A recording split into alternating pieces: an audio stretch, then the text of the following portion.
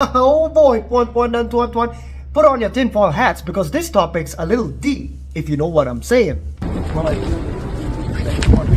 So one of the biggest things about the conflict in Gaza is that there is this search for secret tunnels. Well, we found some secret tunnels, alright, but in New York City!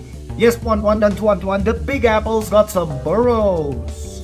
So there's a lot of misinfo on this stuff, so please make sure you get your facts straight from official sources as this develops, because there's a lot going in and out of these tunnels. So, what happened? Well, about a few hours ago, a few men were arrested by the NYPD for preventing a cement truck from sealing off this system of mysterious secret tunnels. But we gotta roll it back. How were they even discovered? Well, according to some sources, neighbors heard noises in the ground. Hey, do you hear that? Man, do you hear that? And it's not like it's easy to even carve out these tunnels. So, what were these tunnels used for?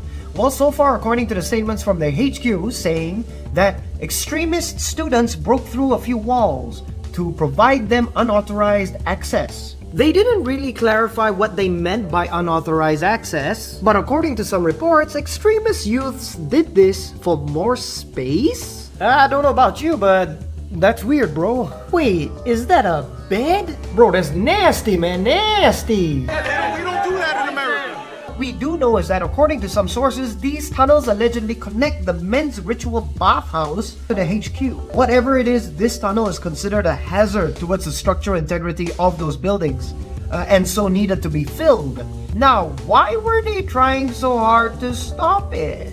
They literally opened up the boards just so they could go into the tunnel and stand there so that the tunnel won't be filled. But they were willing to get pepper sprayed and arrested for this tunnel.